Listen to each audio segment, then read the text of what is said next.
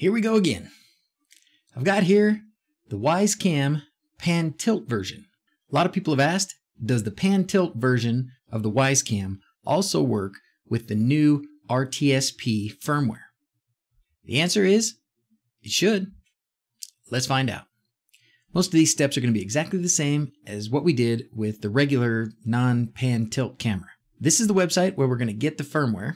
Under this how to set up RTSP, and there's two versions. This V2 is for the non-pan tilt camera, and this is the pan tilt version. We'll just throw this on the desktop. Now we're going to unzip it. This is the file we want, demo pan RTSP. We're going to extract that also to the desktop. Might as well. Okay, here it is.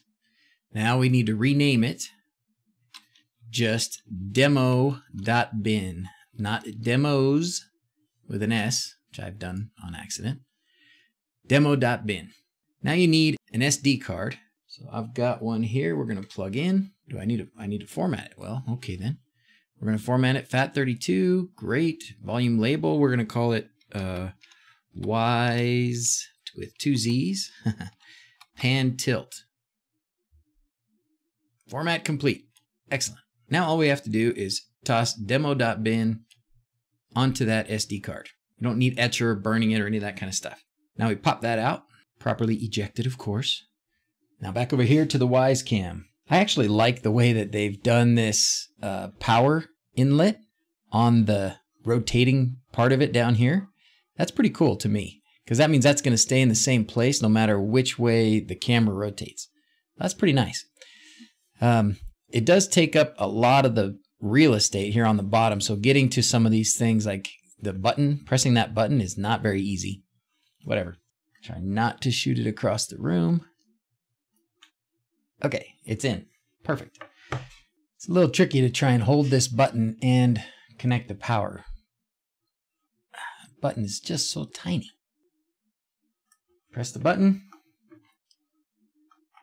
Turn on the power. LED is barely on, but it's orange, and now it just turned blue. So now I can let go of the button, and it should do its job for a little while. Wish you could tell that that's blue. There you go. It's blue. See? If you have trouble getting the light to turn blue, make sure it's FAT32. Make sure the name of the file is correct, demo.bin, and then make sure you're holding down the button when you plug it in. And those are the three things that have to happen. If you're not getting a blue light after holding the button for a couple seconds, then just try the process again. That's all you need to do. Those three things are all you need to do. So if it's not working, it's because one of those three things is wrong. Okay, now it turned orange. Hoping it starts blinking soon. Whoa, lots of blinking. It's going to tell me it's ready to connect. I hope. Whoa. Okay, it didn't say ready to connect, but it's blinking like it's ready to connect. So let's go to the app. Okay, remember you need the Wyze beta. So you hit the three dots, add a product. We have a Wyze Cam pan. Yes, I already took the little plastic off, and I already did that part. There's my Wi-Fi password, and now we're going to scan this. I know that gives you guys my Wi-Fi password again. It hasn't said ready to connect yet. Ready to connect. Okay, I had to push the button twice for it to say ready to connect. Scan the code. QR code scanned. Please wait. Thank you. Light is still blinking. It's alternating between blue and yellow. Interesting. Setup completed. Okay, setup completed. Setup successful, finish setup. And there it is. Now, wow, that's pretty smooth. I like that. That's nice controls. Okay, I like it. Nice picture there. Okay, so now the next thing we have to do is set up the RTSP. So we're going to go in here. We're going to go to Advanced Settings. Scroll down. RTSP off. We're going to turn it to on. We need to create a username and password for this camera. Demo password that I delete after the videos. Don't try no funny stuff. and then generate URL. There's that. Now, what I want to do is put it into Home Assistant. Another way to test the RTSP feed is to use VLC Player. You can go to Media, you can go to Open Network Stream, put that URL in. You should be able to then put the password in. Let's see what it does. Yep, now it asks for the username and password. You have to spell it correctly, which means even if you spelled it wrong, you have to spell it wrong again. Beautiful. Oh, and you can see it does send sound over the RTSP. The delay is kind of crummy, but it's not bad. Okay, now let's put it in Motion Eye. So we're going to open up Home Assistant. One easy way to do it, if you're using Motion Eye, add camera, network camera. For me, the IP address was 56, live, and then my misspelled username. Now it's going to work. It's going to work perfectly. First time, every time. Oh, progress, progress. Yes! Finally.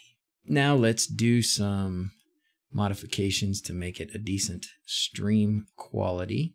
And we're going to turn off motion detection for now. And we're going to change the name. Apply all that. Come on, baby. Yes! There is a bit of a delay, isn't there? It's interesting, the Wyze app is more responsive. So you can see the delay. The Wyze app gets it. It's a few seconds behind there. But it is a way to get these cameras working in something like Home Assistant or something like Motion Eye. Okay, so once you've got this here, the easy thing to do is to grab the snapshot URL and the streaming URL and make a camera in Home Assistant. So to put this in Home Assistant, you need to add something to the configuration.yaml. So open up your editor of choice. For me, that's VS Code. And then under your camera section, got a few things to add. I've seen people try and do this a couple different ways. The only way that I've been successful is by using the URLs from Motion Eye. You should be able to just put the RTSP feed URL and get it to show up as a generic camera. I haven't been able to do that. Other people have. I've read about it, but I couldn't do it myself. If you do try and put in a generic camera with just the RTSP feed URL in Home Assistant, it's going to require you to use a still image URL as well. The Wyze Cam beta firmware that puts out the RTSP feed doesn't provide a still image URL. So you'll have to just put null in quotes. But using Motion Eye is just easier for me. Platform generic.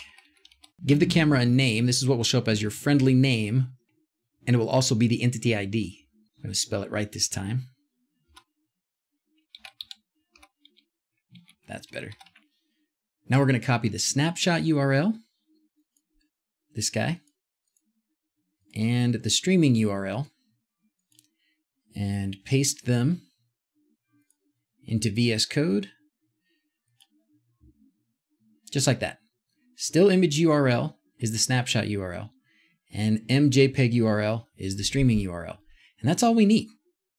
This will get the Wyze PT camera showing up in Home Assistant so that we can use it in Lovelace. So now we want to save that, go back to Home Assistant, and just like we always do, because we're very careful, we'll check the config, and if it passes, we restart. If it doesn't pass, we figure it out, then restart. Great. 1 minute 45 seconds later. It's back up, so let's check and see if it worked. We'll go to the states page. There it is. Yay! Woo! A little bit of a delay, but there it is. So now we can go to one of our views, like this camera view, and we can add another camera. We'll edit this, configure UI, add a picture entity. Okay, entity, and then camera dot. Beautiful. There it is. Excellent. That's now a part of my camera page, where I can see all my cameras. Happy day, happy day. Yay! Now it'll just freeze the image there, but anytime you click on it, it'll be live. Mostly. So that's it.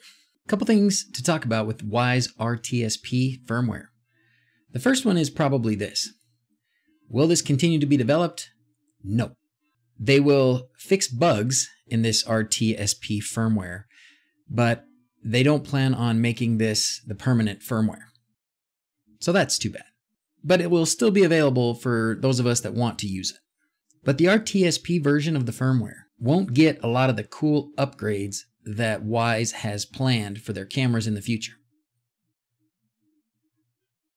The other question I've had a lot has to do with getting the Wyze Cam outside of the United States. There are two rebranded versions of this camera, or other branded versions of this camera. Neos is the one that's available in Europe, and at least in the past, Xiaomi had a version called the Dafang. I don't know if these are still being made. The Neos are still being made, but as far as I've heard, neither one of them is able to use the Wyze RTSP firmware. That's too bad. If you're in Europe or somewhere else in the world and you can't get a Wyze Cam, but you can get Neos or Xiaomi Dafang cameras, you still can probably find a way to use RTSP by using this Xiaomi Dafang Hacks firmware. I've tried it and I didn't have much success with it, but other people have. So before you give up, you might want to try this. Well, that's it. The Wyze Cam Pan Tilt with the RTSP firmware. I'm pretty happy with these Wyze Cams. It's pretty hard to find a better quality camera for this price. If you like this video and you want to see more, I've got a bunch, and I'm making new ones as often as I can. In addition to videos like this, I do live streams at least once a week on Sunday and sometimes during the week whenever I can squeeze it in. If you want to chat with me or with others who also enjoy these kinds of projects, check us out on Facebook and Discord. That's all for now. As always, thanks for watching. Till next time, adios.